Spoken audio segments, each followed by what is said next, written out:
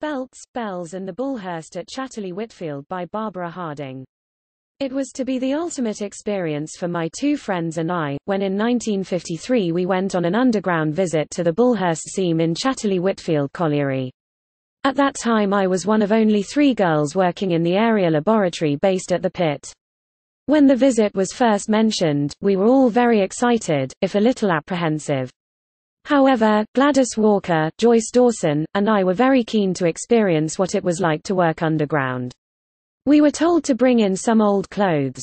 I had a boiler suit and a pair of strong but comfortable shoes.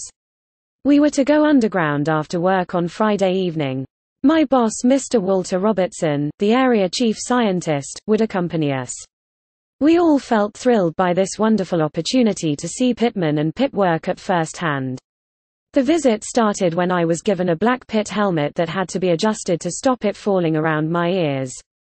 Then it was off to the lamp house to have a lamp battery fitted on my belt. The light itself was placed into a slot at the front of my helmet. They weighed a ton. When we reached the top of the shaft, unlike the miners, we weren't searched.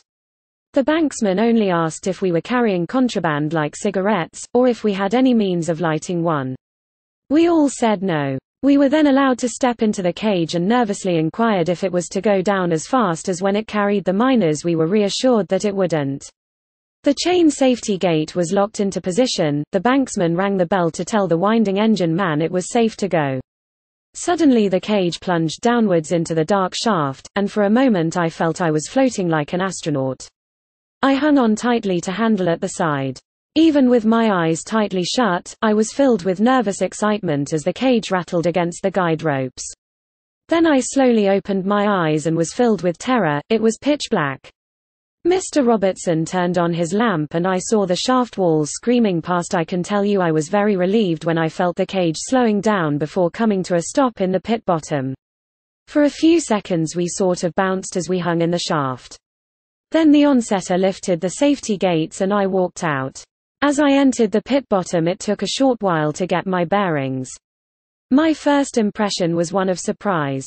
I was stunned to see everything was painted white. There were girders supporting the roof going up to a point. It felt like being in church. From the pit bottom we all made our way along the roadway, to a set of ventilation doors, where a bell was rung. It was answered by another bell from the other side. Then the first door in a set of 3 was opened and we made our way through. We were told to watch our feet, as the floor had a deep covering of white stone dust. I was told this dust was to prevent explosions of coal dust. Then I noticed something moving in the dust and was told that it was a steel haulage rope and to be careful because there had been many broken ankles from it.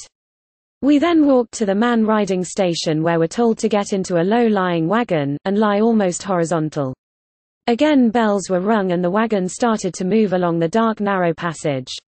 As I lay there with the light from my lamp illuminating the arches over my head, I wondered how many millions of tons of rock there was above me. I can tell you it was strange feeling.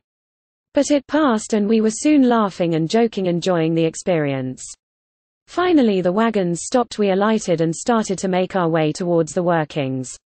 As we came nearer to the face it seemed that bells were ringing all the time. Then I could see lights up ahead. We had reached where the men were working. It was quite warm and dusty. I had to crawl on hands and knees along a short passage that took me on to the face. The first faceman I came to shouted, "Careful lads, the girls are here." The nearest collier to me said, "Any good with a pick?" I replied, "Pick, shovel, and paintbrush, that's me." Quick as a flash, a pick was put in my hand. I took a mighty swing and embedded the pick deep into the coal.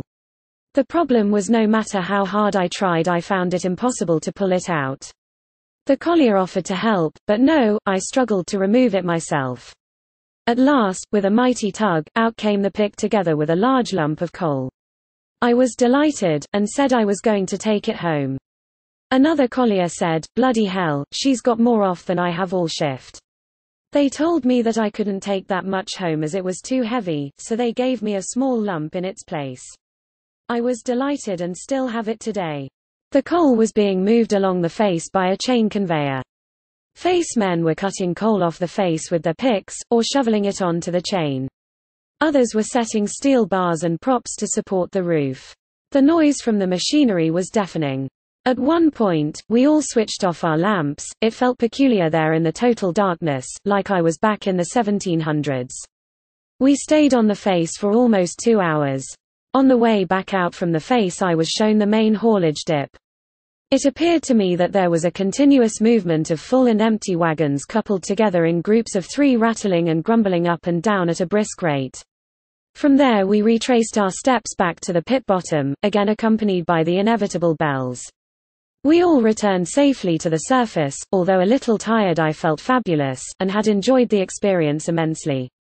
I was very dirty, but that didn't matter. In fact, I was quite glad, as it was part of the whole experience. I wanted to go to the showers block in the pithead baths, but the manager insisted that we use his shower. I felt really disappointed that we couldn't use the men's baths, as it would have finished off the day.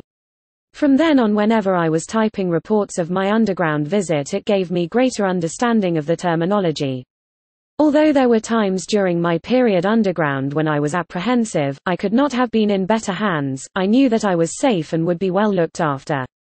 I still can't understand why the miners would want to work half a mile down a shaft and a mile underground, with all the dangers of dust, gas, water, and roof falls. I said it then and I say it now, miners are worth all the money in the world to go down there and work as they do. I think the abiding memory I have is of the camaraderie among these brave men. They really are the salt of the earth.